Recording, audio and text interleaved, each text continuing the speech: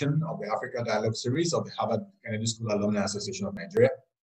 Our association is particularly grateful to His Excellency, Dr. Fayemi, Governor of Ekiti State, Chairman of the Nigerian Governors Forum, a fellow alumni of the Harvard Kennedy School, for accepting to serve as keynote speaker at this maiden edition. The theme, Harnessing Africa's Demographic Dividend for Peace, Security, and Productivity through Investment in Youth.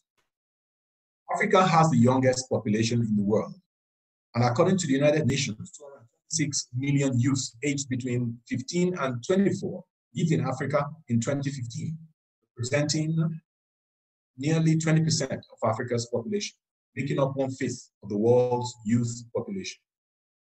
By 2030, Africa's share of youth in the world is forecast to increase to 42% and will continue to grow throughout the remainder of the 21st century, more than doubling by current levels by 2055. On the face of it, this is good, especially when compared to many developing nations like Japan, Canada, and even the United Kingdom, where they have had to import manpower to meet their domestic needs, their aging, and to manage their aging population, and actively encouraging emigration from around the world.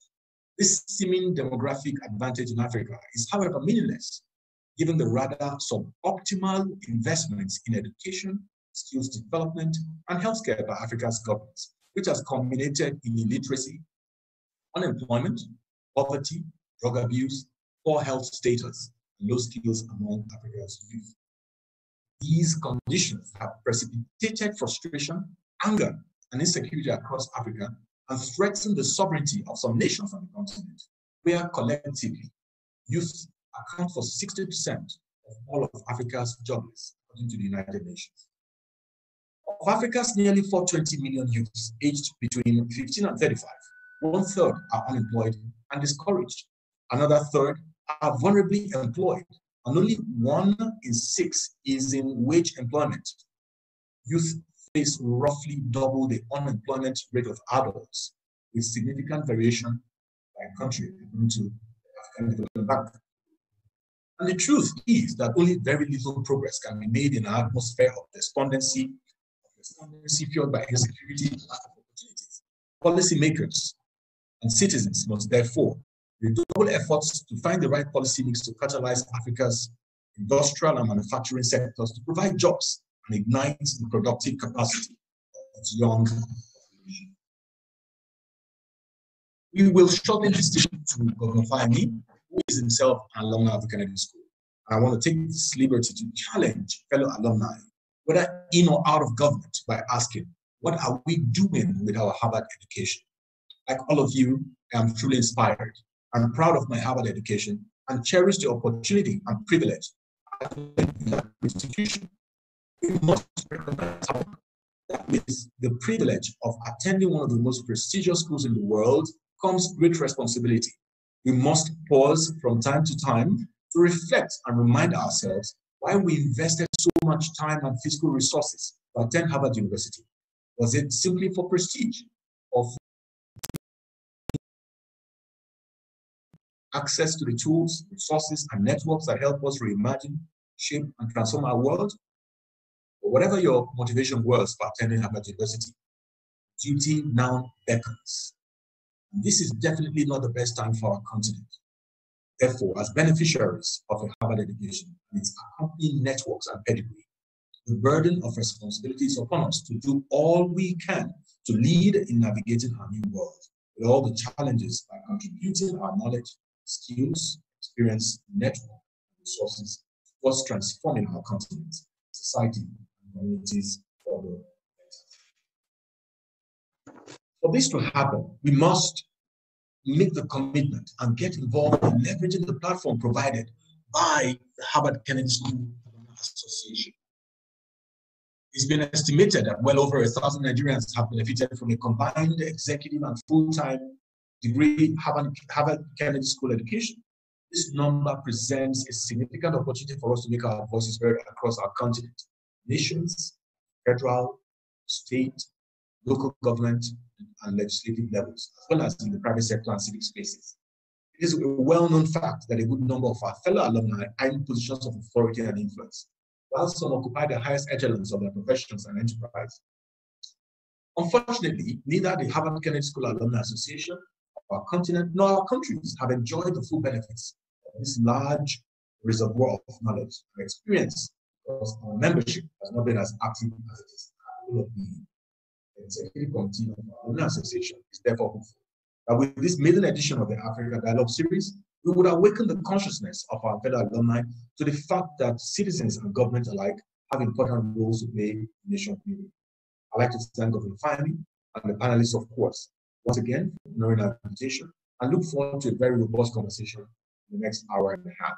Thank you very much, and we're good to go. I'd therefore like to invite the moderator to please take over. Thank you.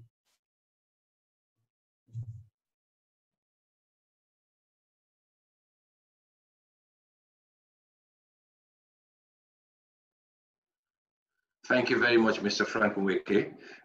We would like to proceed immediately through the program by explaining to a few housekeeping rules. We'll try to keep as much as possible to the time. We will not exceed the time set here. We would therefore be engaging this rich panelists we have, starting with the keynote speaker, His Excellency, Dr. Kayode Fayemi, the Executive Governor of Ekiti State and Chairman of the Nigerian Governors Forum, who has most kindly given us his assurances that he will not only make a speech, but spend some time with us here while we discuss this important issue, which he also considers a very critical one, given his background in terms of working in development agencies across the world up till now. The panelists that will be discussing his presentation includes Maryam Bukar Hassan, a poet, motivational speaker, and an entrepreneur, someone who has used our thoughts to channel the youthful energy we have in the country. We also have with us Jude Abaga, popularly known as MI, who is more of an entrepreneur than what most people would even understand.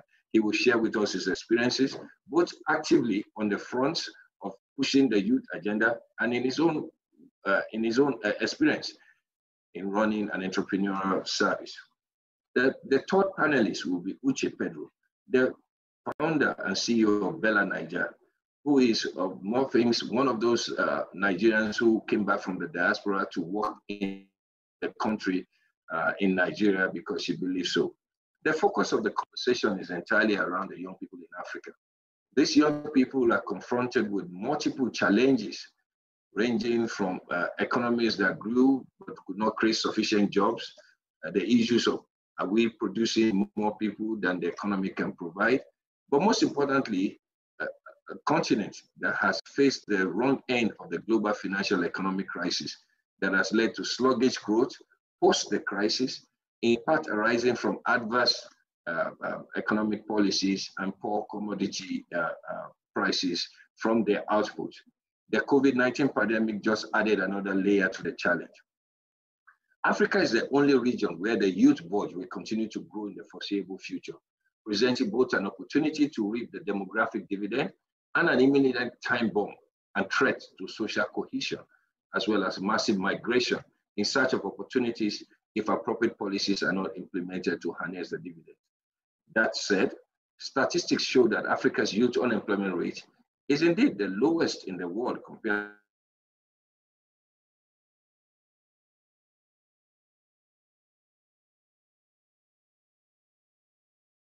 in Africa, where we have high informality and poor social protection schemes where people are forced to do petty jobs to survive. That data, which I cited, came from the ILO, which also showed us that it is important that rather than use the unemployment data, the more appropriate data for Africa will be employment to population ratio, which shows that around 2 in every 5 young people of working age are in some form of employment in Africa, declined between 2012 and 2018. This conversation we hope to have should enable us to engender conversations around what are those policies that have to take place to really maximize the opportunity rather than focus on the negativity which Africa is seemingly in right now. Most importantly, we recall that in 2013, the African Union passed the AU 2063 policy anchored around 7 major pillars. It is important that countries within Africa should develop their own program around it. A look at the alignment of that particular objective and those objectives drawn by individual African states reflect a disconnect. Recently, the 10-year plan, which is 2013 to 2023, should be out. The update will be out, and we'll look at that. To help us in this conversation, we would like to invite the keynote speaker to address us for the next 20 minutes on his thoughts, his views, but most importantly, to share his perspective from Africa's dominant economy in terms of population, Nigeria. It gives me great pleasure to invite His Excellency, Dr. Kayode Fayemi, to give us his address. Thank you, sir. Thank you very much, Femi, and thank you, Frank, for the invitation to this Africa Dialogue series of the Harvard Kennedy School Alumni Association of Nigeria. Before I go into the presentation, let me just say this as an aside. I was going to say to Frank that except a 1-month executive education at the Kennedy School qualifies one to be a member of the Alumni Association, I doubt if I would qualify to be one of you, because that's all I ever did at Harvard, not a proper graduate of the Harvard School, Kennedy School. But I have a long-standing association with the university, so maybe that association qualifies me anyway. But I'm really delighted to be here. And I think this dialogue itself is a testimony to your fidelity to the ideals of Harvard Kennedy School, whose alumni are expected to be torchbearers for the institution's idea of changing the world through the nurturing of impactful leaders. Today's event is another effort to stimulate robust conversation and inspire solutions to topical challenges confronting us as a people. It needs no repeating that your theme for today's event is not only succinct but relevant to our quest to finding solutions to the hydra-headed challenge of unemployment, social upheavals, and criminality that have been associated with the ever-expanding population of young people in Nigeria and Africa as a whole. Mr. Chairman, permit me to quickly make a rundown of the demographic description of Africa so as to properly situate our understanding and focus our views as we go into details in this paper. According to credible data from the United Nations, the World Bank, Africa Development Bank, Worldometer, and other organizations that are interested in population studies, Africa has continued to see a geometric population increase since the last 50 years. For example, the total population of Africa as at 1960 was estimated at about 200 million. But as of December 8, 2020, the United Nations estimation put Africa's population at 1,354,376,737 people, representing roughly 17% of the world's population. Our United Nations data further projects that the population of Africa may reach 2.5 billion by 2050, representing 26% of the world's total. It is even estimated that Africa's population may hit 4.5 billion by 2100, and that will make Africa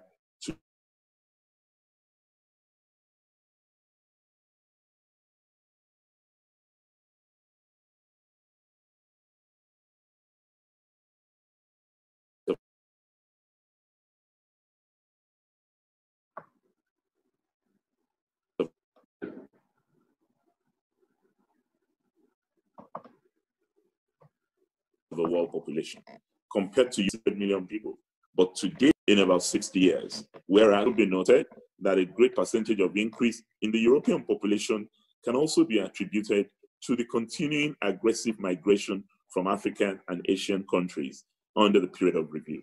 And to further draw home the point about population growth in Africa, we can see that as at 1960, Nigeria's population was estimated at 45.14 million.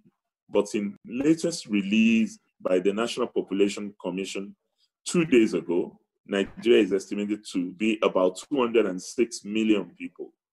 The nation has more than quadrupled since 1960.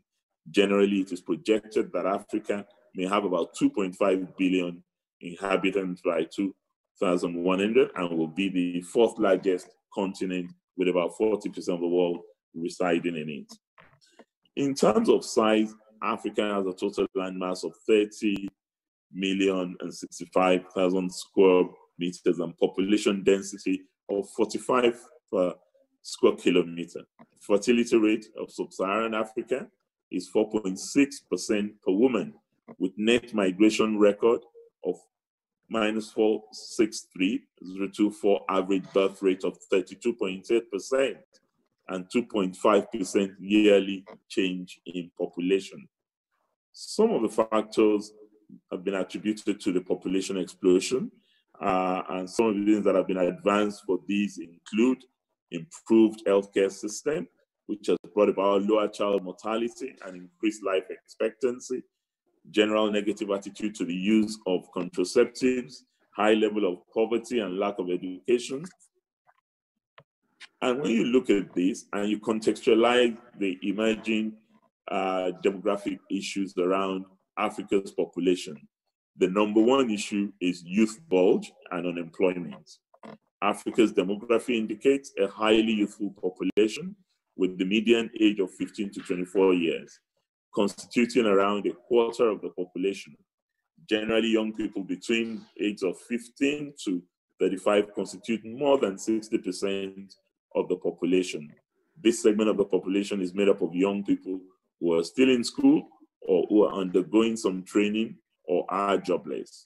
Accordingly, it is not surprising that 60% of unemployment in Africa is within this demographic. ILO reports of 2016 revealed that 70% of African workers are the working poor. This is because of underemployment that is prevalent all over Africa. A great number of the people who have been working for decades continue to see themselves as underemployed because of poor pay, lack of job satisfaction, or wrong job placement. The implication of this is very profound on the level of poverty in Africa. While it is bad that an average of 10 to 12 million youth join the labor market yearly on the continent with very slim hope of being gainfully employed, many of those already employed remain unsatisfied with their employment status.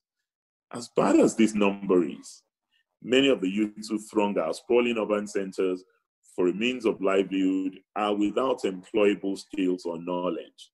It is no wonder, therefore, that African society is beset with a myriad of social problems, such as drug abuse, high crime rate, adolescent pregnancy, banditry, kidnapping, transborder crimes, sectarian bigotry, ethnic militancy, internet fraud, amongst others, and one can go on and on.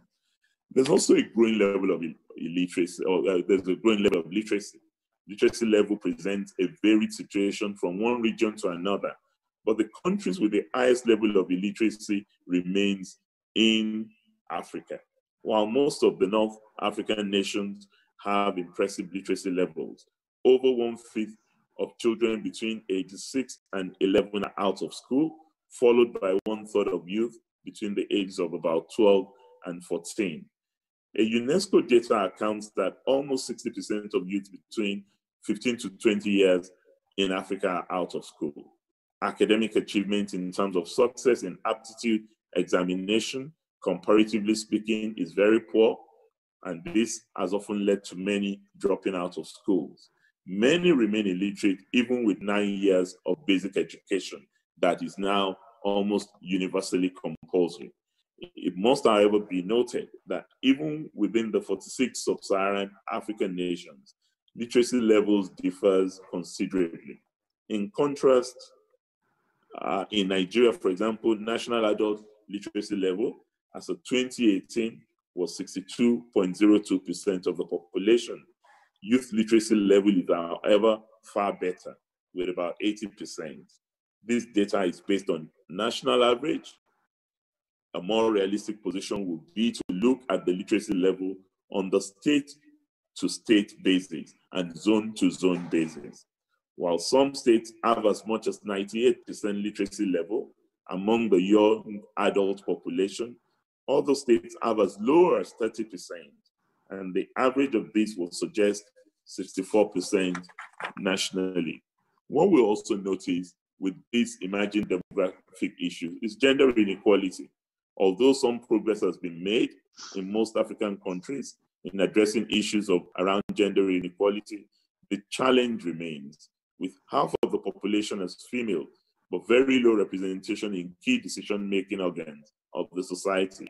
Women continue to face discrimination that has hampered the kind of the benefits that the population should have gained from. Urban boom versus rural desolation.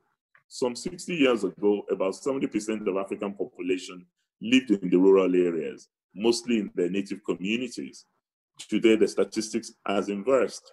We now have about 70% of the population living in the urban centers, with most of the urban dwellers living a squalid life in urban ghettos. Whilst the cities are overflowing with desperate people who pour in from the rural areas are becoming ghost towns with a continuously dwindling and aging population of residents. The impact of this on agricultural production have been very devastating, with most rural farmers now past their prime in age and techniques. The young people who should take their place and do better because of modern education and technology are in the streets of the cities, struggling to make ends meet. What is obvious in the rural-urban migration is that the migrants are mainly young people who are in search of better lives in the cities. And we saw that in the recent experience that we all encountered with the EndSARS movement. Income inequality is also a major problem, even for those who are in employment. Despite some obvious economic growth in Africa, which has led to expansion in economic activities and job creation, one of the challenges that face Africa remains the level of income disparity and general poor remuneration system. It is said that the top 10% of the income level earns more than 30 times of the 50% of the bottom earners in Africa. Consequently, one of the reasons why there is a high poverty level in Africa can be traced to a poor pay structure, which has impoverished many despite working for many years. It has been therefore argued that growth in per capita income of a nation is not enough to lift the mass of the poor out of poverty. It is apparent that the remuneration system concentrates hugely at the cliff of the pyramid, where those at the top get paid excessively, while those at the rung of the pyramid can barely survive with what they earn. This makes wealth to be unfairly distributed along the social ladder. And this has even been brought into a sharper focus with the COVID-19 pandemic. The low-income earners have continued to find it even harder to survive in the face of national and international economic downturn. Is a huge population a curse or a blessing? Each population could be as beneficial as it could be injurious to a nation. As we have seen from other jurisdictions, big population is one of the characteristics of big economies, because one needs a huge population to have a prosperous market that can feed industrial production. In fact, Europe, which has similar characteristics with Africa in terms of population, understood the place of a big market and came together through the European Union to create a big market that can absorb their industrial productivity. The rise and dominance of the United States and the emerging influence of China, India, Indonesia, and other Asian nations have to do with the blessing of a significant population that is large enough to sustain domestic consumption and stimulate foreign exports. Therefore, having a big population in itself is more of a blessing than a curse. However, a huge population can also be a source of economic challenges, political instability, and social crisis if the population is made of illiterate, low-skilled, non-productive, and low-income earners. The most important elements of a functional population are the composition of its demographics. This is where the problem with the increasing population of African nations is. The segment of the population that are giving birth to more children are mostly the illiterate and low-income earners who have no means of raising the children. They are churning out in tens of numbers. With about 3% annual population growth rate, clearly the highest in the world, an average economic growth rate of 2.4%, it is clear that inordinate population explosion in Africa is a recipe for economic catastrophe. With the land mass, with just about 60% arable, while the impact of climate change is already causing incalculable havoc on land and water bodies, it is obvious that Africa faces a great challenge with an unabated population growth. When people are not suffering from desertification, they're facing serious gully erosion and flooding crises, which have exacerbated the poverty and violent crisis in the continent.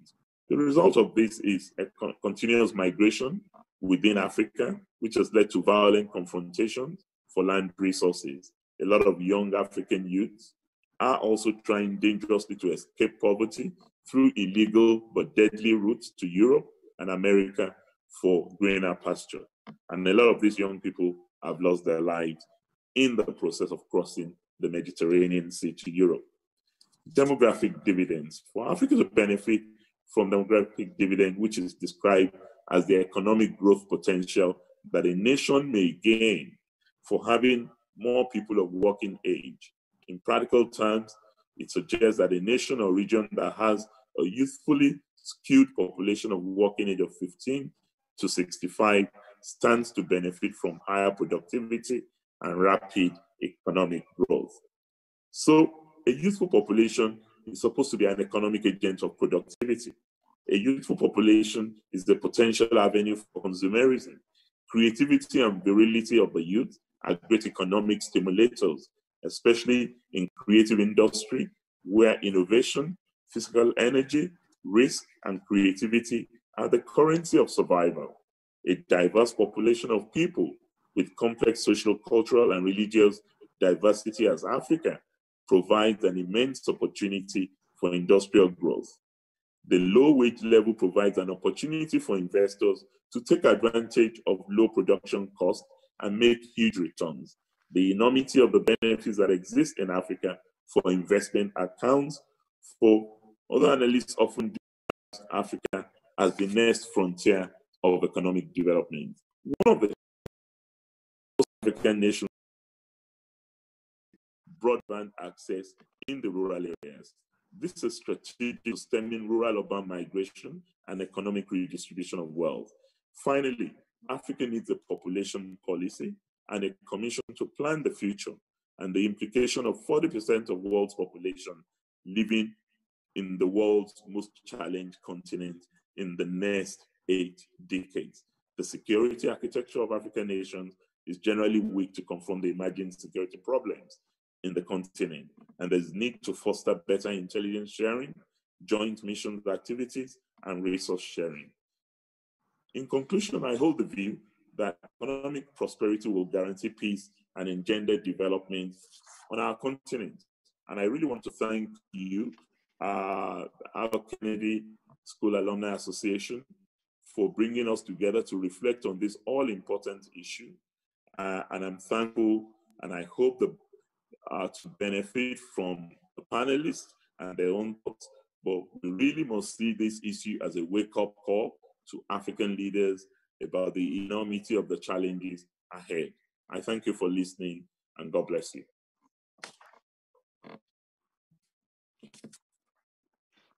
Thank you very much, sir. Thank you very much, sir. And without much further ado, I want to acknowledge that you only spent 2 minutes outside your normal regulated time. We are still here.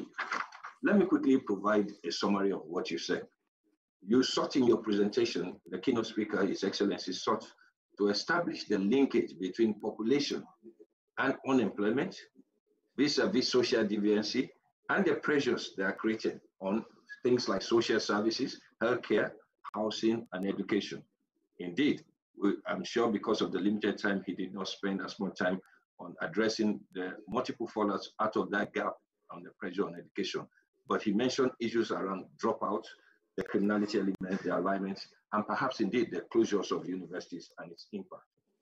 But effectively, what he was drawing up in the linkage was the drop in productivity of the countries on the continent because of this population. He also addressed the issue about gender inequality. Put bluntly, the cultural disenfranchisement of females in Africa, which is more cultural than anything, but there has been some advancement, but not enough. He also, as a point 3, discussed the major issue of income disparity and income inequality, especially the impact on rural-urban migration, acting as a pressure on existing facilities and infrastructures around. He also, in that point, also mentioned issues around the migrants who are mainly young people, as should be expected. On the 4th point, he also mentioned the consequence of this as on the wealth of which per capita income actually carries a disguised notion that covers up issues around poverty and shallow wealth distribution.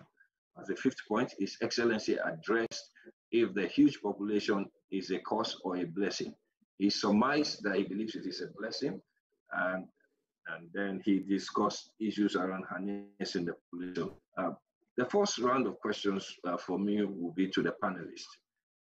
I would start in no particular order and call on the gentlemen, starting with Maryam, and then Jude and Uche, to comment on His Excellency's presentation from their own perspective in about 5 minutes. But I must say something about what he said about a curse or a blessing. It behoves for me to explain to you that the positives, for every positive he mentioned, there are negatives in it. He mentioned a huge market. This market is a positive, but the negative from it is that disposable income, once disposable income is low, the positive about a huge market means that you have a fractioned market in itself. It cannot support things like retail and what have you. Secondly, he mentioned a positive also is the diaspora community, which is an excellent point because that delivers remittances. He also speaks to the issue about migration. He allows for the foreign embassies to negotiate very well. But what he has not yet addressed is that up till recently, we have only seen low-skilled income earners over there compared to global economies where you have highly skilled people who are migrants who actually support the economy, which also explains in terms of the quality of your remittances as well. The other side about it is the criminal enterprise that has emerged also out of the diaspora community. The third positive, which I would just like to say before I allow the panelists to speak, is the composition of the demographic itself. The key point here is that this, for me, is one of the most important points about the composition of that demographic.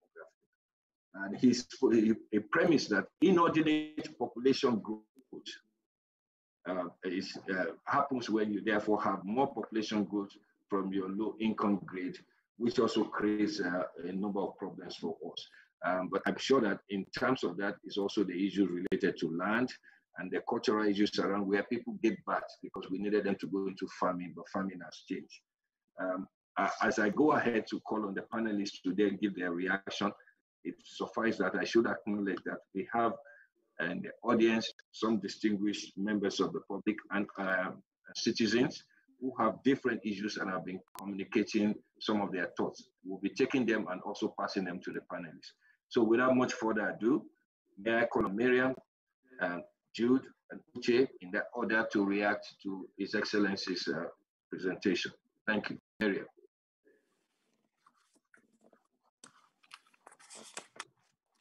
You may unmute yourself, Maryam. Maryam, you may unmute yourself.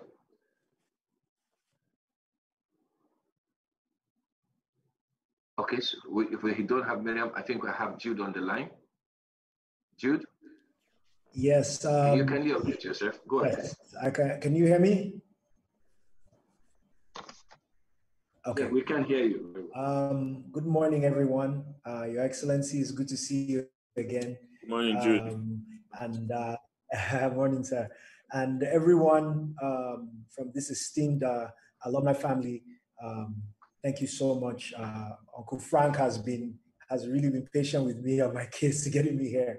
It's such an honor to be here and to talk about such an important issue.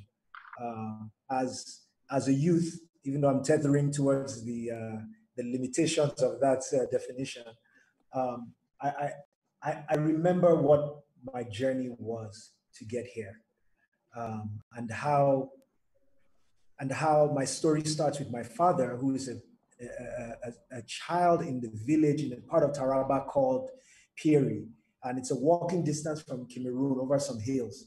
And the stories that he would tell me about how they would chase rats, you know, in their, well, I guess in their environment, in what you could call the wild there, and his journey to Jos, and you know, a small pastor's family, and my journey from there to getting to Michigan and going to school there and coming back to Nigeria and starting my music journey, and leaving Jos to move to Lagos, which was even more culture shock for me than going to America, and stopping by halfway in Abuja on that journey and spending some time there. And sort of, you know, I had a record in my career called Africa Rapper #1. And I remember during that period, every time I would drop in the East, people would start speaking Igbo to me because they thought I was an Igbo guy. But this blessed privilege and advantage to be able to see the country in all its glory and all its flaws, and to truly understand what the life of the average young Nigerian feels like on a day-to-day, and that dichotomy between hope and helplessness, that consistent feeling that most young people carry around with them every day.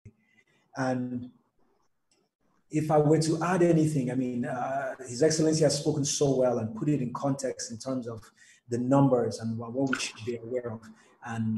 And I hope people weren't, you know. We seem to be struggling with Jude, right? Can you hear me? Yes, we can. Okay.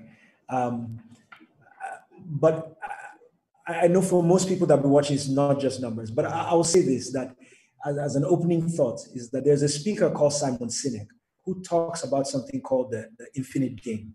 And what he says about the infinite game is that sometimes when people are playing a game, they think they're playing a finite game. And a finite game has rules, it has an ending, has a time when it's done. And when I think about that, it makes me reflect on the fact that the journey towards development has to be approached like an infinite game. Like an infinite game has no end, it has no, and I'll tell you my own frustration about, again, this tension between the two.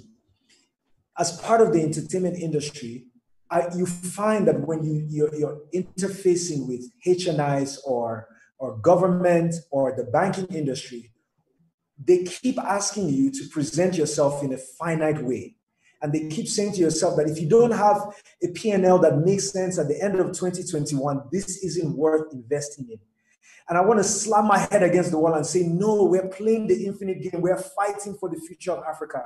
We're fighting for the future of our young people. It doesn't matter what the P&L says next year or the year after or the year after. What matters is that our young people don't turn towards 419 and don't towards crime, or don't try to make it to Europe by crossing, you know, the Sahara and going towards that, and that they have basketball courts where they have tracks where they can run, they have studios where they can go and make music, and that young people like myself and Uche that have just bootstrapped it and created something from nothing aren't overbooked with taxes and long tax codes that we don't understand, and don't have to deal with insecurity in a real. I'm part of a project where we just donated to a young DJ who lost everything in the recent events with insecurity and all these issues, and that the cry would finally get to the people in power that we need to play the infinite game when it comes to Africa.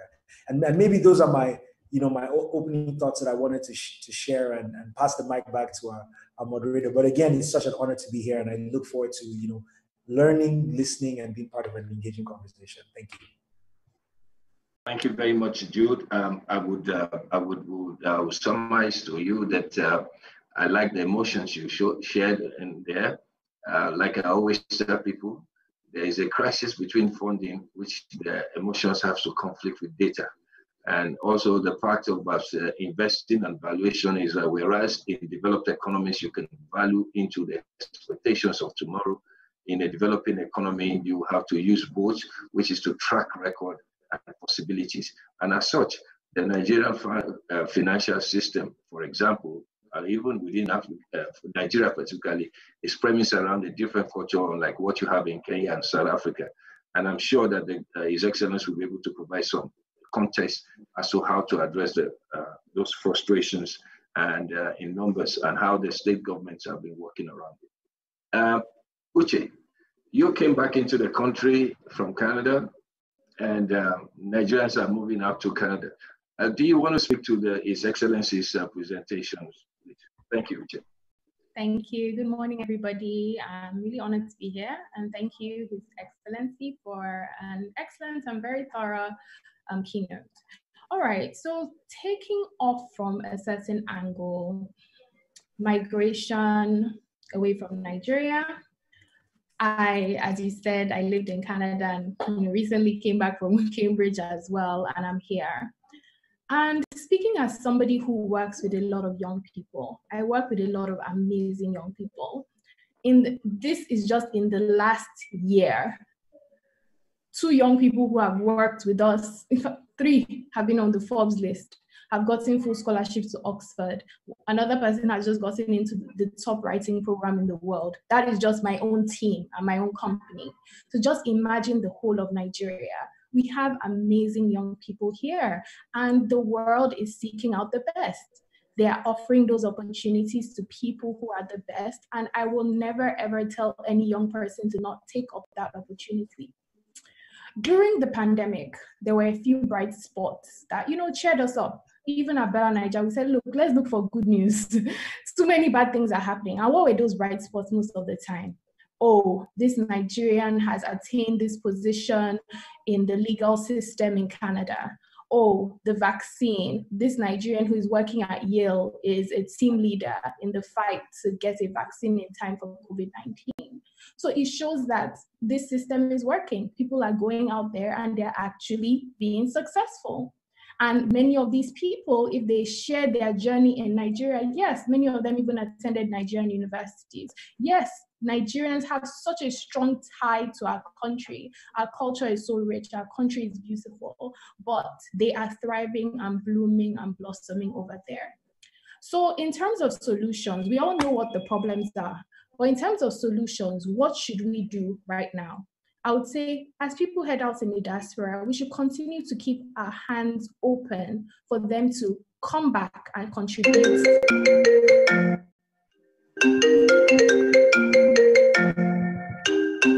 So sorry. Can you hear me?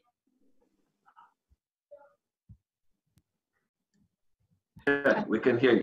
Oh, we can hear you. So sorry. So we should continue to keep our hands open for them to come back and contribute to the growth of the country. Come back and make a positive change within our space.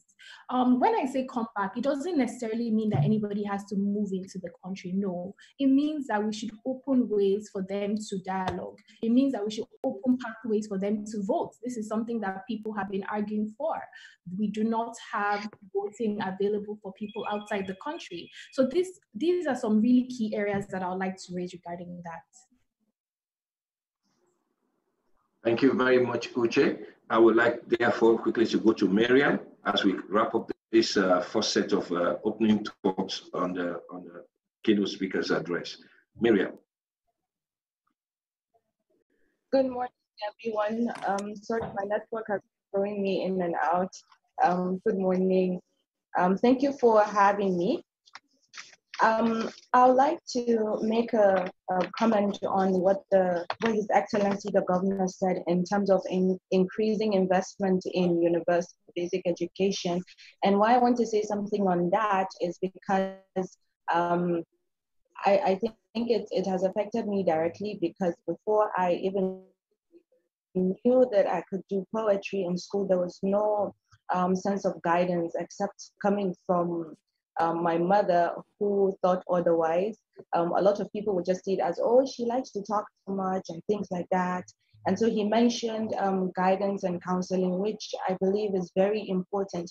But in addition to that, I feel like there should be some sort of long-term integration between vocational education and the conventional school.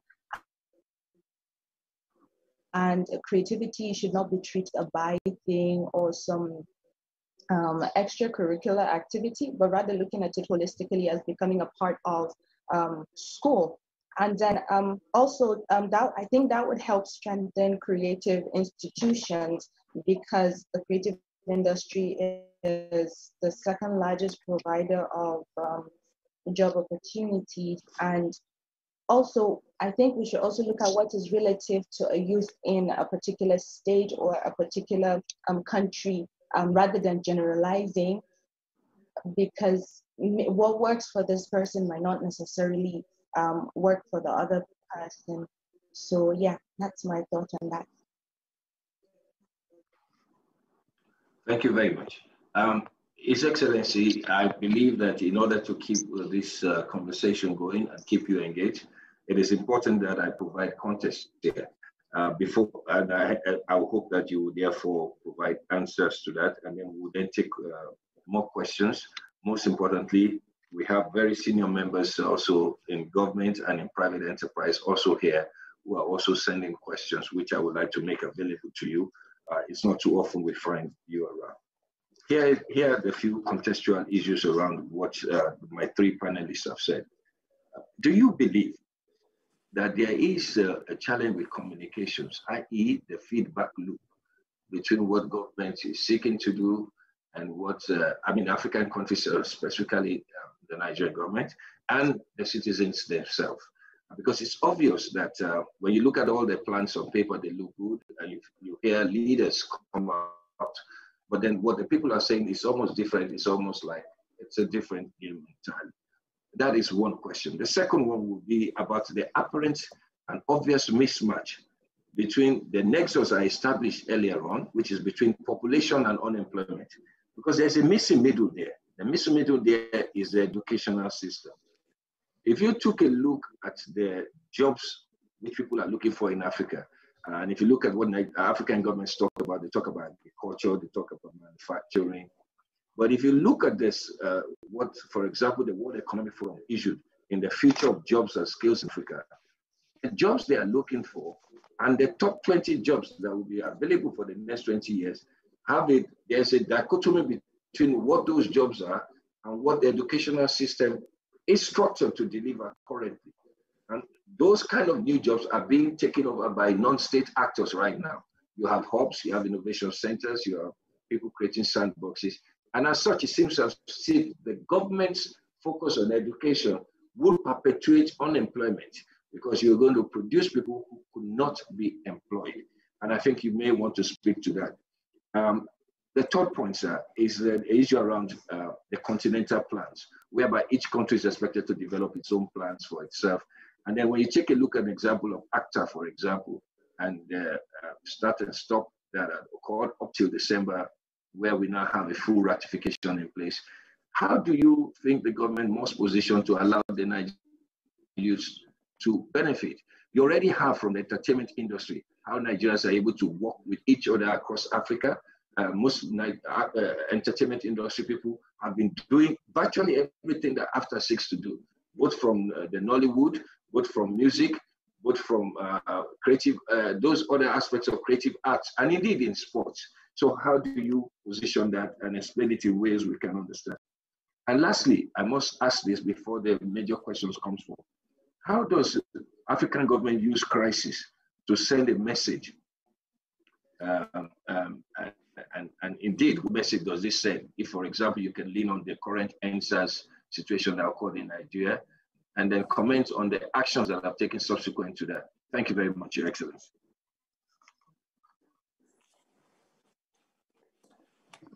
Okay, quite a lengthy one there, Femi.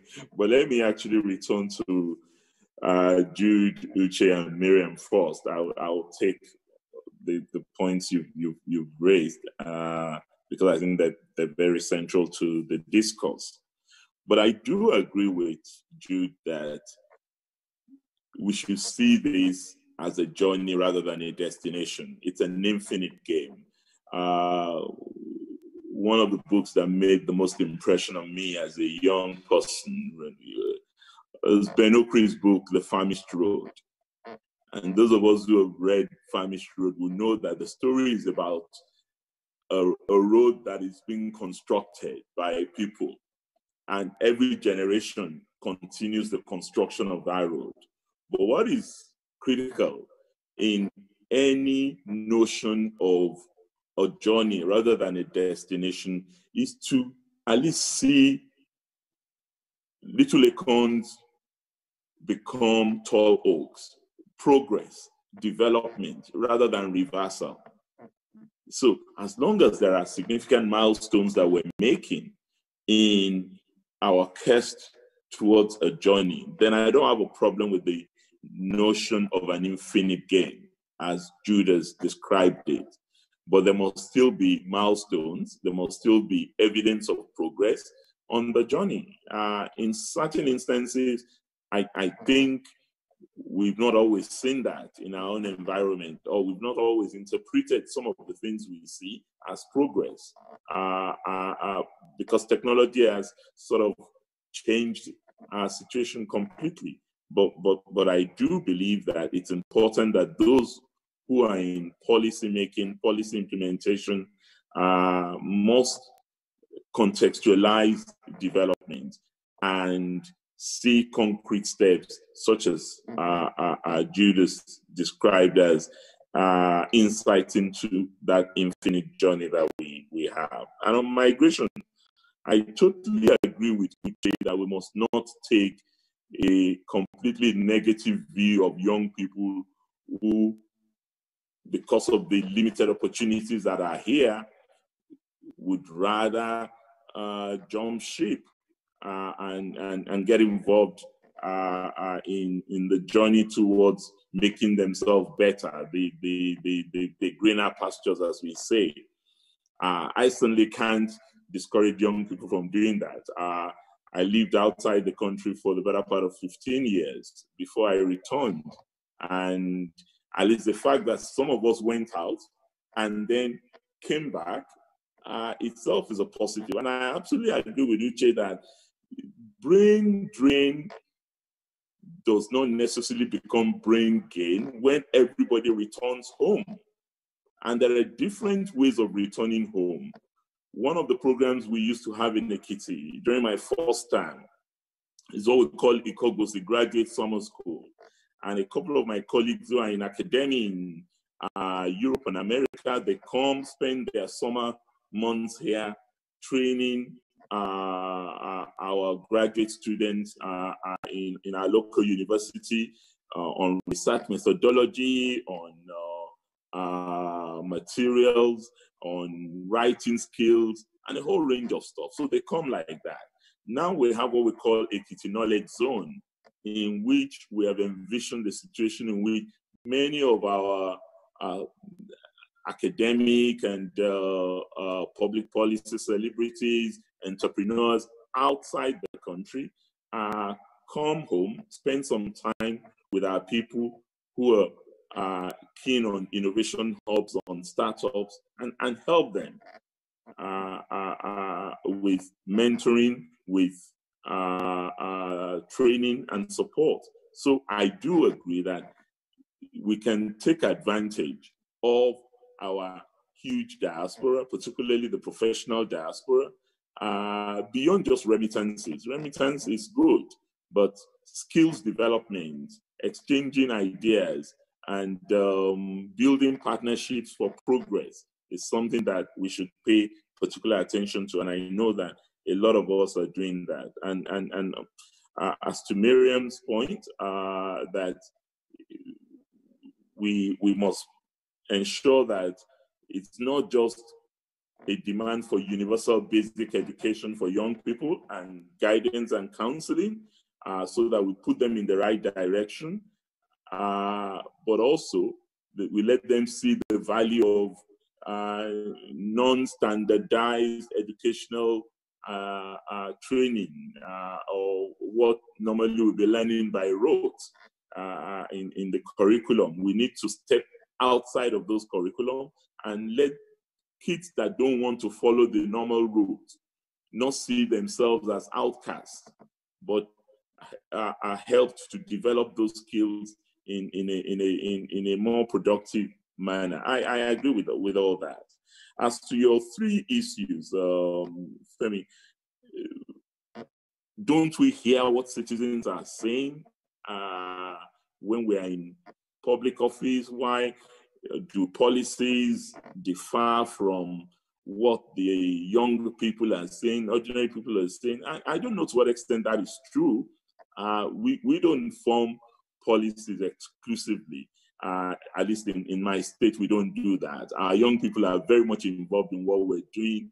When we decided to crash the right-of-way tariff in Ekiti State in order to increase our broadband access, it was because we noticed that a lot of our younger people are in the innovation hub and they are keen to develop their IT skills, startup programs, what have you. And we felt the way to do this was to attract those who want to invest in this sector. And we're not Lagos, so automatically we would need to add something on top for them to find Ekiti attractive. And as I speak, because of the crash of our right-of-way tariff, MTN is laying fiber optic cables around our state, and other states are also benefiting from this. So states are responsive, much more responsive than people imagine them to be. So it's important to just find out precisely what they're doing in that regard. You also talked about the mismatch, and you're absolutely right. The reason why we have that mismatch between the jobs of the future and the current training we have is our traditional notion of education. Growing up, Femi, you and I were subjected to this notion of success. If you're going to go to university, you must study medicine, architecture, accountancy. Or if you don't do that, you're not successful. Your parents just see you as an unserious child. But now, I actually saw that study that you talked about, the World Economic Forum Jobs of the Future Index. And when you look at it, it is jobs of web designer, the creative manager of entertainment. Those are the jobs of the future. Automation. And many of us, if you have a child who wants to do what's that cartoon-like thing, animation, you will say, "Are you okay? What's that? Is that a job? Or you just want to use my money? You want to waste my money to pay?" That's the way we were brought up. But our kids are making it clear to us now that that's your generation. That's what I want to do. And many of us are having to concede to them that, okay, go ahead, do your animation, go and do your music and become David or Tiwa Savage or Burna Boy and make money. Or am I? Oh, am I? Yes.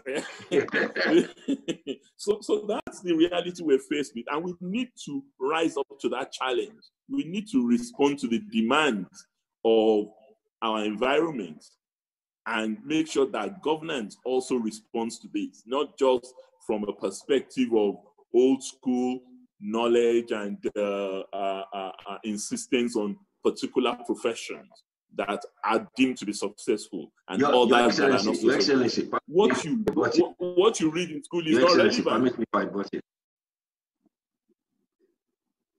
Your Excellency? Please go ahead, sir.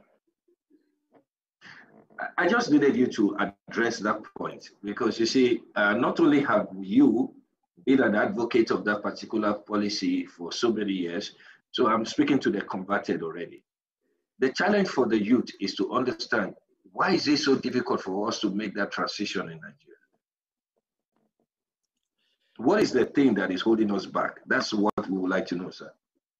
What is holding us back is that some of these things are largely driven by government. Government should be a regulator. Hello, sir. Of many things. Hello, can you hear me? Hello? Am I audible? Femi? Yeah, I can hear you now, sir. Okay. One of the reasons responsible for that is that we have this over-centralized arrangement in our educational system. Curriculum has to be determined centrally, and the creativity that you require that must respond to these yearnings of our younger population, it's not there. So we need to loosen up. We need to let our manpower or human resources agenda be driven largely by the skill set required in order to improve certain elements. I mean, if we used to have what was known in the past as a National Manpower Board, if you remember, and one of the jobs of the Manpower Board was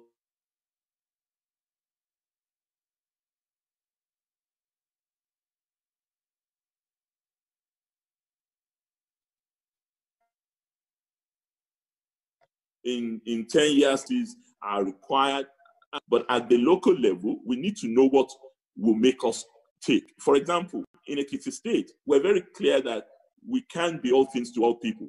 We're known mostly for two things in Nigeria: agriculture and education. That is what people will tell you when you hear of an Ekiti man. They say, those professors, and those farmers. Yes, we are both. But we don't just want to have education for its own sake by just acquiring degrees at the speed of light. No, we want education for wealth creation, for job satisfaction. And that's what informed our starting a knowledge zone.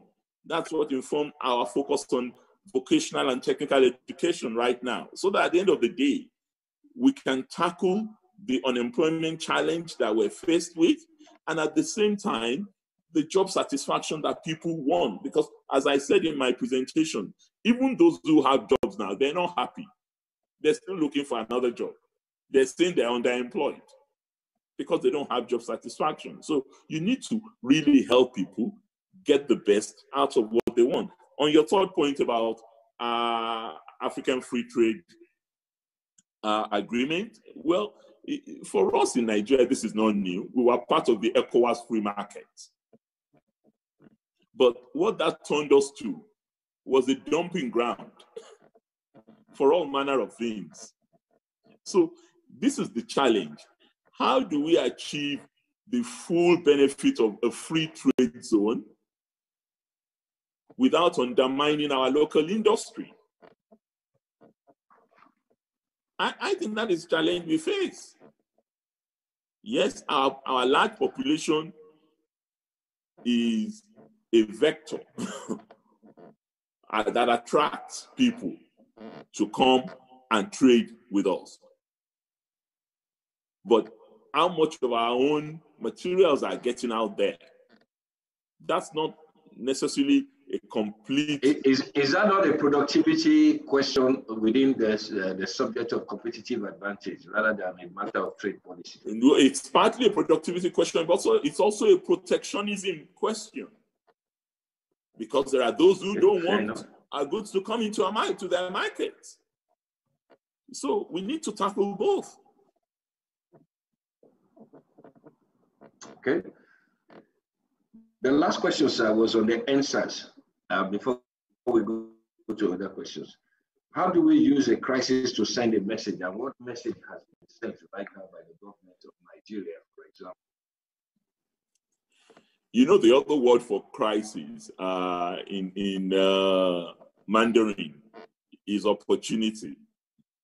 And I think for us, clearly, our young people have told us in no uncertain terms that they're not happy, that government has not been able to provide them with the opportunities that they would like to see. They see these things, they're on television, they are on social media, they know what is going on in other parts of the world.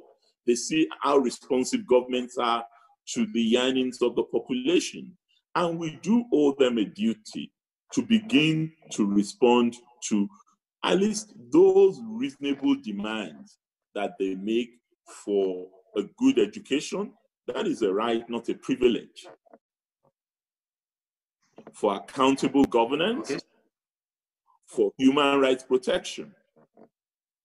And I think this is something that government must respond to, because they are the larger part of our population, but what they also need to get, and I have to say this, is that they need to really rid themselves of a sense of entitlement. Because nobody gives you this thing, Phil. You have to fight for it. And I'm glad that they're beginning to fight for it. Ultimately, when they start knocking on that door and they break the door open, they would be allowed in. But in breaking it open, they can do it by stealth rather than by brigandage. All of us, at least some of us, have spent our time at the barricades. The better part of my younger days, I was also an NSAS protester of sorts, as you know. But I knew where to stop and where to start negotiating with those in power and authority. And ultimately, we made some progress. Okay. Your Excellency, it is high time I go back to my panelists, and I would also be bringing Mr. Frank Weke in here before we then take questions. There are questions from esteemed members of the public, quite a number of them. So let me go back to the panelists. Let me go back to Jude, and then to Uche, and to Maryam, and then Mr. Frank Weke as well. Jude, over to you. Yeah, I mean, Your Excellency, it was great to hear your feedback, and again, great to be part of this conversation. I think most young people in Nigeria, I want to just touch on what you were talking about in terms of milestones. I think most young people in Nigeria understand that not just understand, but almost at a visceral level, require development and require those milestones, require that things get better. And especially when you look at, if you were just to take the sample of Nigerians that get some sort of world-class education and compare them against their compatriots, I mean, their colleagues across the world. Like Nigerians are the highest performing, I can't remember exactly the stat, but the highest performing sub-minority in the US. We conquered basketball, we've conquered globally, we've conquered music globally, we've conquered film. We're just doing amazing. Once you give Nigerians the opportunity, they do amazing. And this idea of the tension between on tracking growth and the tension between that and investment, and just to get your maybe more concrete thoughts on and to the rest of the panel too, but to get more concrete thoughts on when you have a situation, for instance, where in 2000 there was no music industry, and the first people that start don't have any structure around them, and literally, as we speak, even today, that structure is being built every day. And unfortunately, what we're finding is that our top artists, if you take the top 10 or 15 Nigerian artists, majority of their taxes will be paid to foreign countries. Majority of their workforce will be people that are outside the country. There is some investment in the music business, but the real big investment is coming from outside in. And those catalogs, gradually we're selling off as Europe is returning some of our artifacts, we're giving them the artifacts for the next 100 years or whatever. People's bulk of my catalog is now domiciled under some, some company that is owned by someone else there. And how do we, because it's almost like the burden to prove that the Nigerian youth and their ideas and their capabilities are viable is on the young Nigerian. And so when it comes to things like funding conversations and whatever, it's always like, okay, prove to us that what you're doing is viable before we. And without, there will be a section of Nigerians that will be able to do this and figure out, but for the larger majority, you have a country where they don't have the structure, they don't have the education to be able to articulate what this growth would look like. And because of that, they are completely jumped over every time that it comes to investment. And the reason why when we talk about the infinite game and stuff like that, why I invoke that, and I know you spoke to that about the road that you keep building, is that at some point, I believe that people that have access to those resources have to start almost just, you see this with angel investing, have to start just actively looking for a way to create the next big thing. You see, look at our tech industry. Again, all the big success stories. When last did you hear that the Nigerian HNI invested $20 million or $10 million in some young tech idea or whatever? It's all coming from outside. And that tension is just something that's hard to deal with. Even for the youth that are at the top, they're struggling to have the country believe in it. And by the country, I mean the people that have access to power, to believe in them. So what opportunity does a young guy from Jos who's just rapping, with one 10-year-old laptop that he's, putting together, what opportunities does that person realistically have in this country? Your Excellency, you can go ahead with that. Okay. Yes, Jude, you're right. I get the picture completely. We need to find a different way of encouraging and mentoring young people to come into themselves. And I like the example you gave of being consistently asked to prove that what you're proposing, your plan is viable. And we see it in the job market. When you ask young people to demonstrate experience, somebody who is just out of school, and you say, okay, what's your experience of doing this? And if you don't have experience, we're not going to be able to employ you. We need to change our ways in doing that. And we need to also develop frameworks that are, the only way that can happen is outside of government, frankly, because government is such a rigid structure that takes some difficulty. It's an elephant. So it depends on the side at which you're viewing the elephant from.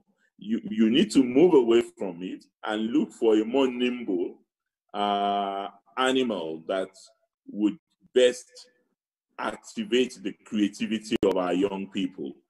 But you also need a lot of cooperative work amongst the successful ones, in my view. What government needs to do is at least get the infrastructure right so that power relations between our creative people here and the producers and marketers abroad can be reorganized. Because I think what you're saying also speaks to power relations. We produce the music, somebody markets it and makes more money than the person with the intellectual property. And we need to figure out how to ensure that we protect our intellectual property without losing the marketability of the property. And a lot of our young people are very, very productive, resilient, and we need to get more people in the private sector interested in this initiative. And you're right, very few HNIs in our country would fund a young startup that they don't know. Because somebody will say, do you want to just waste your money? But it's beginning to happen. I'm hearing stories like that. But my friends like Femi will know more of it in the economic sector. But I think quite a number of people are beginning to, and it's not lack of trust in young people. It's just that people have had their fingers burnt in several initiatives, and that has necessitated a suspicious tendency amongst people of means in our setting. But we need to divest ourselves of that and try out on some things. Your Excellency, just a quick and I think the way to do Jude. it is to have an innovation fund. Government must be prepared to set up innovation funds. Well, Jude wants to respond to you, but as Jude responds to you, you may want to step down the idea of the innovation fund and address a simple question of intellectual property rights. The country has not yet put in place the simplest rule of the intellectual property right. You know that the government did not invest money in creative industry. All it did was give telecoms license and everything spiraled from there. All they are asking is if you can provide the establishment platform by providing the intellectual property rights in Nigeria, things on patents, trademarks, and their rights, intellectual rights, that would be the only thing they would ask for government, and that will open the doors. Let me hand over to Jude, and then you can then take the questions together before we go to Maryam. Yes, sir. Thank you so much. I mean, the first time we met, we had such an engaging conversation. Your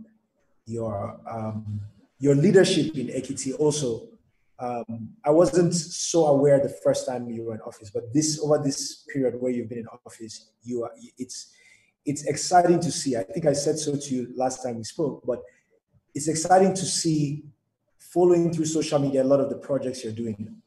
The question I want to ask, sir, is just a sub-question to what I was saying.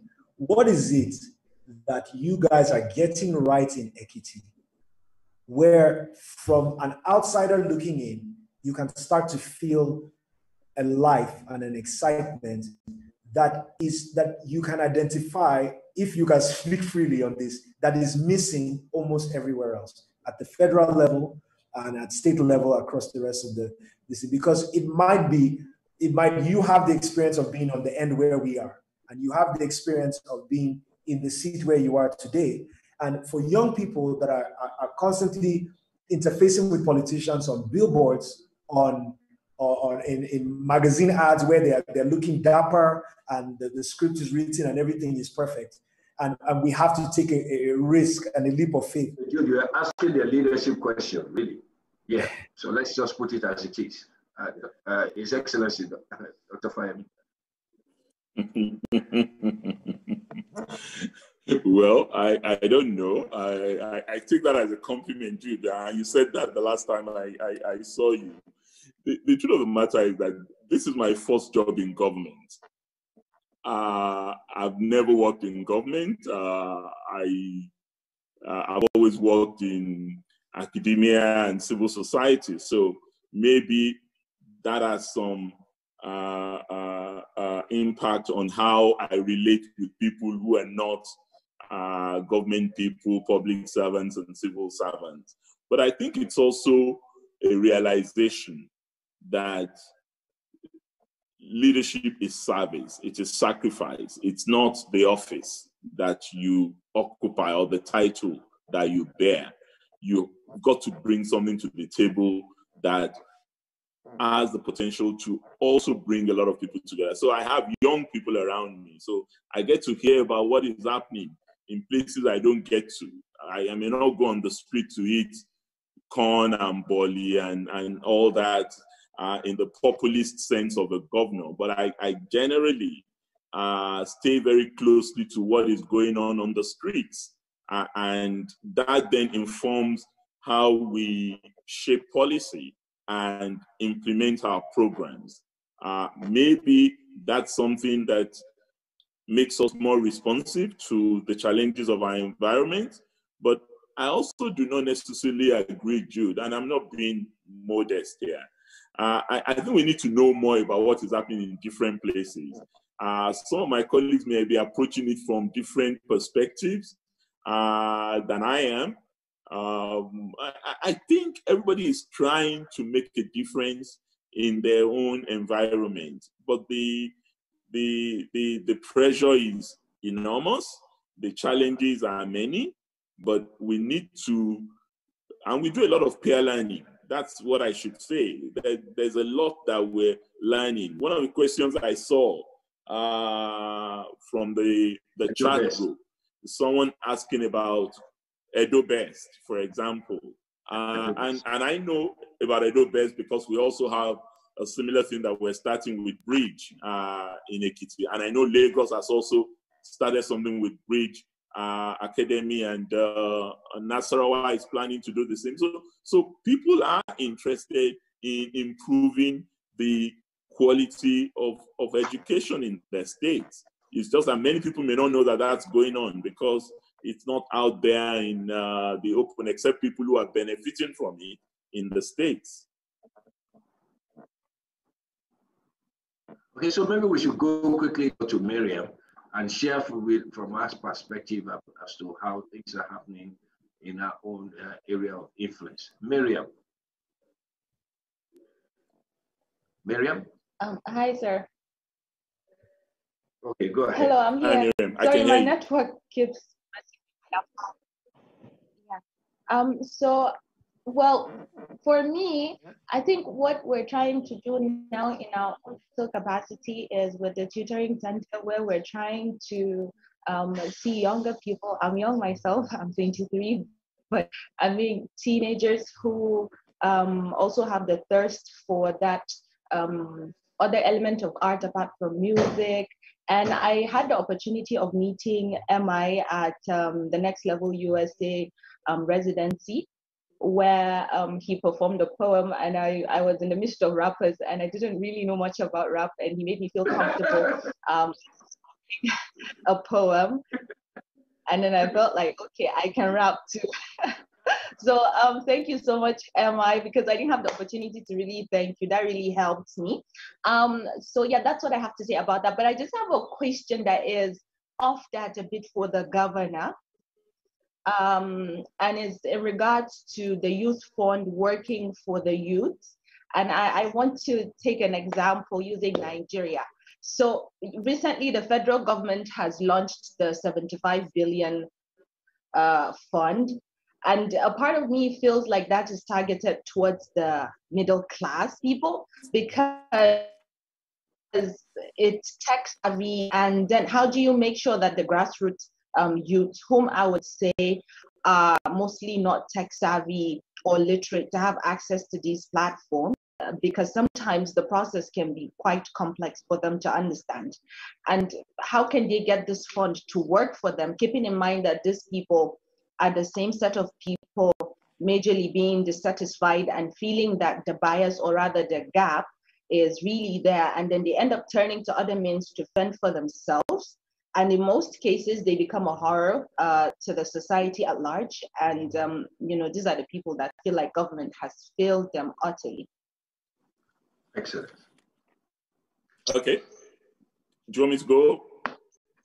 I did that for me. Yes, yeah, I think it's good so that she can feel as if you are there, because I'm sure Uche has a series of questions I said to ask you. Okay, so that's a quick one. I agree with Maryam completely. Let me say what we've done in Ekiti. Maybe that is something that can explain how to bridge that gap between the middle class youth and the rural youth with limited opportunities. When we were told about the Youth Investment Fund, and we were told that they had to register online, what we did was to help put in place places where they can go to and register online, coordinated by our Microcredit and Enterprise Development Agency, so that this is not just limited to youth with access and youth who are in the big cities, but also youth in the rural areas are assisted to access the online application process. I think that's the one sure way to deal with it. One cannot say stop online. We're moving in a modern world. We have to continue to improve on how to bridge the gap, the digital divide. I spoke about it in my presentation. And everything that can help a young person. Almost every young person in Nigeria has a phone. Very few young people. We have 150 million phones in the country now. So I do not see why that cannot even become a source of jobs for our young people. Agency banking is increasing. Having physical structures ultimately would disappear. The idea that you must have a bank in your community, Union Bank, come and put bank in my village, but the unnecessary fight between telcos and the banks, the finance industry on who should control that opportunity that I just spoke about that could lead to so many jobs for younger people is what is delaying our migration from this physical banking environment to, if you like, mobile banking environment and mobile financial institutions, which I think we need to accelerate. So I instead of arguing that we should stop online processes, I think we should look for a way to expand the opportunities for younger people to have access to such opportunities. Thank you. Thank you, sir. Maryam, you seem to be okay? Yes, I am. Fairly. Okay, yeah. So let me, we'll get back to you. Let me go over to Uche. Uche, you have His Excellency's attention right now. Thank you very much. So your last statement was actually a perfect segue into what I'm talking about. Yes, I'm here. So your last statement was actually a perfect segue into what I'm going to talk about. So I wouldn't be here without the internet. I'm in here as an entrepreneur who started, her venture with very limited funding and was able to just grow it over a decade. I monitor your venture, so I know. Thank you, sir. The same thing with us, with this gathering. We're here on Zoom, and we're here on Zoom because of the technology that it has been able to present for us to use. And I want to address the technology question because Nigeria, I would say we have the vision here. So oftentimes when I hear governors speaking or even other people within the government, they're saying, oh, we're doing this online is good, this is nice. However, beyond the vision, the execution and the enabling environment is still restrictive. And this cuts across every possible sector. If you look at Estonia, so if you're really into the digital world, Estonia is now like the world's gold standard for like digital government, for example. About 99% of their government requests can be done digitally online. And this even includes voting. Some may argue like, America has not even done e-voting, England hasn't done. But if you go back to what we're talking about, what you just mentioned now with fintech, there are a lot of things. I could transfer money more easily in Nigeria 3 years ago than I could in America. So there are a lot of ways that we've been able to leapfrog this Western world. And I feel like this is such an amazing opportunity. You addressed many of the ills in our continent in your talk, and corruption is such a big part of it. And we've seen that with open government, more transparency, use of digital tools, a lot of this can be cut down. Finally, I want to talk about, we talk about digital and it's powerful, but I want to talk about unintended consequences and putting structures in place to mitigate that ahead of rolling these things out. So data security and data rights is such a big issue. So for example, if you're telling me to give my information for BVN or for my new passport or for my new driver's license, that information needs to be secure, and the government definitely needs to put clear and transparent legislation around it to ensure that it is. So as we progress towards this, which is very powerful, definitely this is a focus area that I haven't seen enough of. And also for your states, I know that definitely in the terms that you have done so far, I've heard of several innovative projects, and I commend you for that. I'll also add that there is, something we learned in change theory at Harvard around shrinking the change. And I just want to emphasize that power of shrinking the change by using your state as a model that can be emulated by others around the country, similar to what MI had mentioned. So with digital, I know we're doing a lot of farming, a lot of education, but that definitely should be at the forefront of the agenda. Excellent. Right. Uche, I thank you for those comments. Incidentally, I know quite a bit about Estonia. I have Estonians working with us in Ekiti. Cybernetic is partnering with us in some of our initiatives. So absolutely, I'm aware of that. But the unintended consequences, I couldn't fall that argument. There's a lot of it, and we need to become more aware of it. And I think it speaks to the earlier question by Femi on intellectual property rights as well, because we're not familiar with these things. We're just sort of chatting in the dark and trying to figure out what are the cyber techniques and internet legal frameworks to develop that would help us respond to these issues that you mentioned, because there are unintended consequences that come with it, including cyberbullying, cyber terrorism, and safety of your records and information. But I also think those of you who are experts in the field, you're beginning to also assist with that. The government has very limited knowledge, but it's increasing, I can assure you, particularly with regards to data protection. And I think it can only get better in future. As per shrinking the change, I spoke about peer learning. In the Governor's Forum, we have what we call the peer review process, in which we benefit from one another. What Lagos is doing much better than Ekiti, we send our officials to Lagos to go and learn, and what Ekiti is an exemplar of, we get other states to come and also benefit from that knowledge. We need to do more of that, but we recognize the importance of shrinking the change. Okay, thank you very much, sir. I just want to say, I want to invite the host for his questions before I go on. It's gone on for so long, but I thought I should use the opportunity of Uche's excellent point about Estonia to draw home a point. One is that if you take a look at Estonia, which I had studied very well, from the 1583s, you recall that it was part of the Swedish Empire, really. It wasn't until 1721 that it was ceded to Russia, and it declared independence in 1918.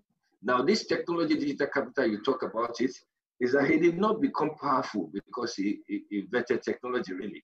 In fact, it will be interesting to go and study what it is. In fact, he has almost a similar experience like Ekiti. So His Excellency will be in problem right now to begin not to compare himself to Dubai, but to think about Estonia and see how he can actually turn professorship and agriculture into the same thing. For example, Ghana is beginning to use technologies in agriculture. Nobody talks about subsistence farming anymore. They talk about the business of agriculture. So, Uche, you are absolutely on point, but it's important for me to draw the point home to His Excellency that yes, these things are achievable, and it's not just an overnight success thing, and that in fact, nobody even knew that he was that powerful until they had a digital security crisis almost 2 years ago that made everybody pay attention to understand that even Skype was actually built from Estonia before everybody knew about it. In fact, a town in Estonia called, I can't pronounce it, but I think it's Lilian or something. Tallinn is now the Silicon Valley of Europe, not London, not Germany, not whatever, which tells us that in Africa, we are actually creating huge things. If you know what is happening with CC Hub and Co. So, Mr. Frank, we'd like to bring you in here to ask questions. Well, thank you so much. Thank you, Your Excellency. Thank you, panelists. I mean, I think such an excellent conversation we've had. I'm going to digress completely. Because I am one of those that believe that even these panelists, His Excellency, the Governor, myself sitting out here, and perhaps a lot of the people who have opportunity to even log on to this Zoom call, I would consider that we are privileged. I'll consider that we're very privileged. So the bulk of our compatriots all over this country, the bulk of our citizens, the young people of this country, are either unemployed, they're poor, they're either working for criminal gangs, or they are either trying to migrate out of this country, one thing or the other. So I would like us to, I'm going to take up His Excellency the Governor on what I consider to be first principles, right? So government. Yes, there's no doubt that government has a huge role to play in nation building. But I'm interested, sir, in discussing your youth policy. Youth policy in the context of, or education in the context of youth policy. How are you trying to really ensure equity in terms of access to education, in terms of access to skills, opportunities, in terms of health care, right? Access to health care, in terms of maternal and child care. Because you and I know that parenting has a very important role to play as well in how a child turns out, either now or in the future.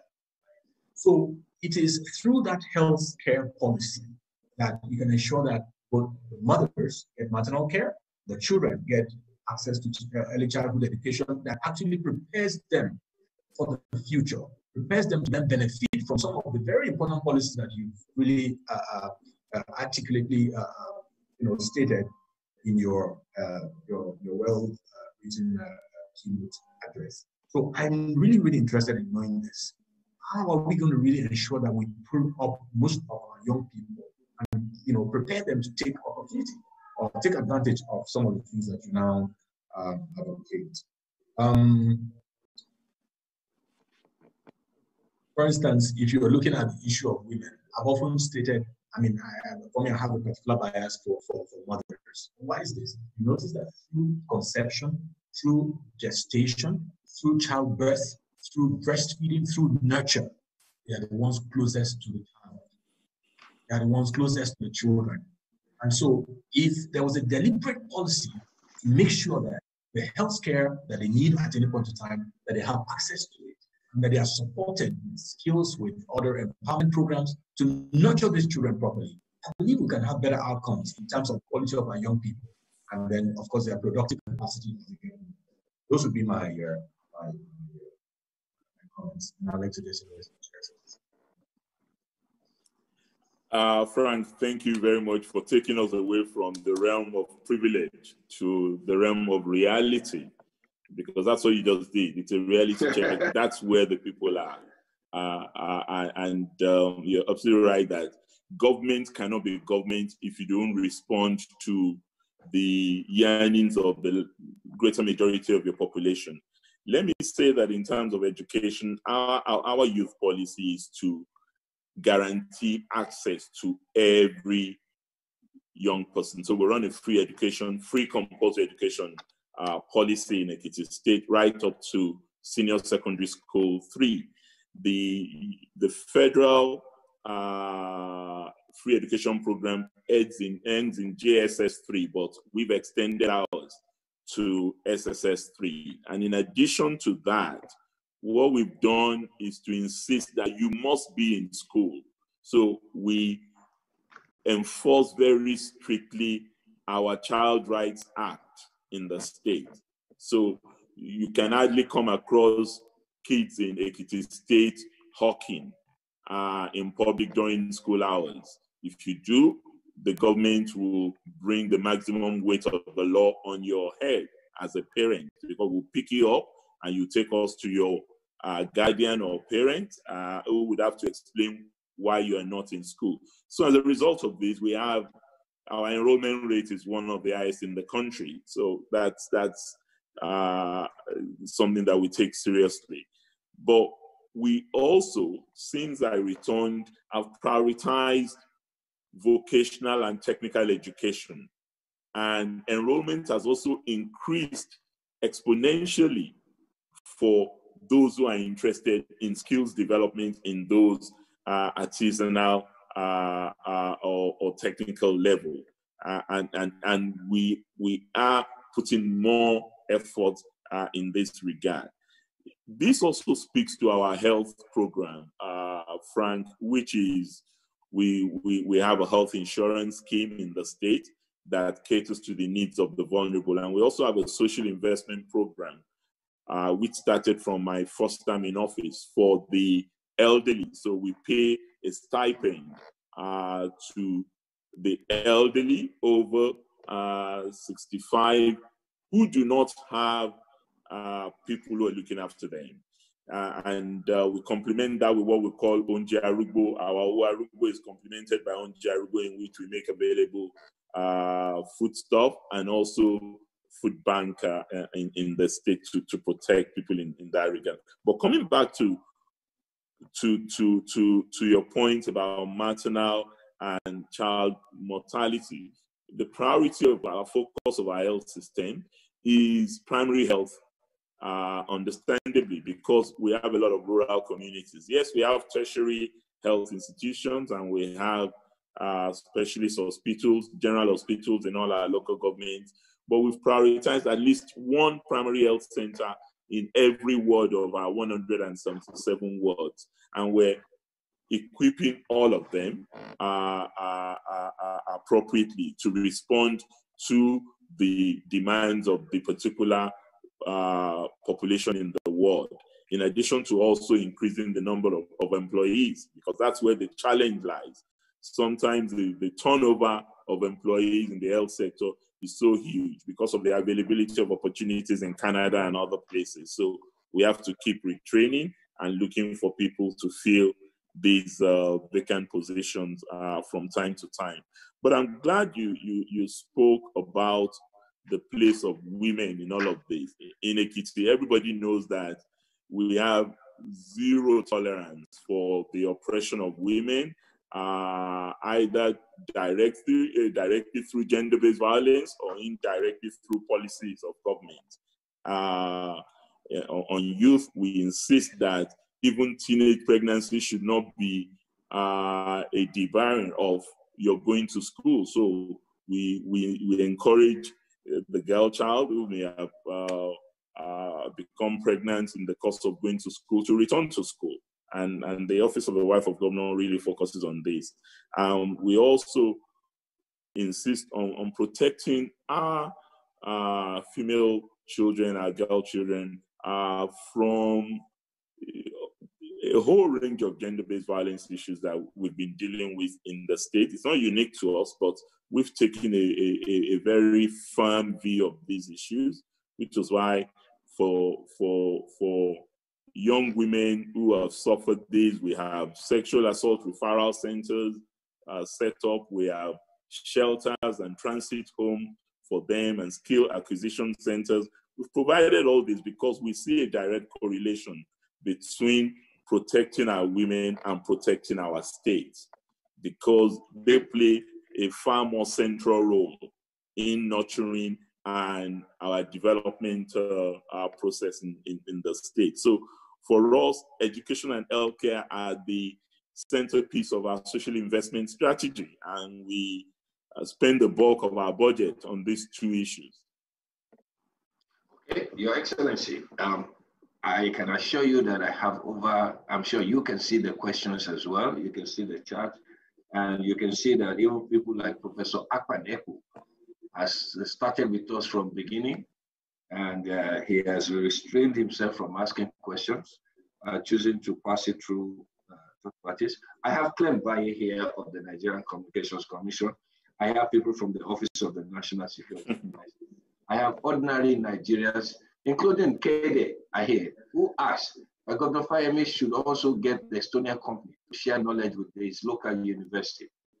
Indeed, the entire budget allocation for education in Nigeria for 2029 came in at $1.7 billion, which critics pointed out was 15% below the minimum level recommended for developing countries. And he's used that point to drive home the point that you spent your major part of your career as a development economist and consultant across the nation. Sir, we can continue the conversations as much as we want, but having to commit 2 hours of your executive time for me has been a rather a bold statement on your willingness to engage and your ability to also take my first question about feedback more than too seriously. It would therefore give me a pleasure to try to draw this thing to a close, acknowledging everybody to a close, acknowledging everybody who has participated, and hand over to my host, Mr. Frankiweke, who will take the rest of the 10 minutes as he chooses. And so we wrap up at exactly 12 noon. Thank you very much, Your Excellency. And thank you, Uche. Thank you, Jude. Thank you, Maryam. And over to you, Mr. Frankiweke. Thank you, Femi. Well, thank you very much, Femi. It's always a delight to watch you or listen to you moderate. I mean, you've been in your elements as always. Thank you so much for making this conversation so well worth it. Of course, I'll join you and the entire members of my executive committee in thanking His Excellency the Governor. Your Excellency, you are a Harvard alumni, and I think that what you've done today, this morning, your delivery, the content, your response to the questions and how you've engaged, again speaks to your affiliation with Harvard University. And I just want to thank you so much. Of course, Uche, MI, Maria, thank you so much. I mean, we have waited for panelists, young Nigerians who, really taken on the challenges they've had in their lives and then made a success of it, not waiting for government, not waiting for anyone. But again, I believe that it was possible for all of you to do what you've done so far in your life because of the nurture you received. I'm very, very big on parenting. I'm very, very big on the partnership between government and citizens. I really don't think that nation building is the role of government alone. So I just want to thank you so much for the excellent contributions. In the coming days, we are going to issue a position paper based on the keynote address provided by His Excellency and then the very deep insights that all of you have shared in your various commentaries. Now, we have a couple of people online. I believe that Aminu Mukhtar, the Vice President of the Harvard Alumni Association of Nigeria, is online. And Aminu, can you just indicate your presence, please? Aminu Mukhtar. Aminu Mukhtar, can you just indicate your presence, please?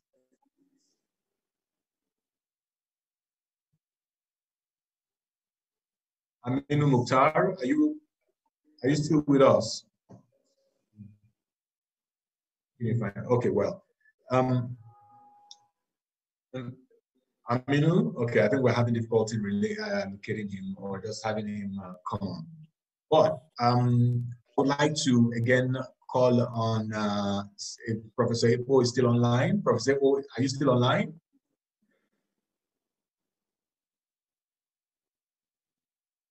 Professor Epo, if you're online, please just indicate by raise of your hand.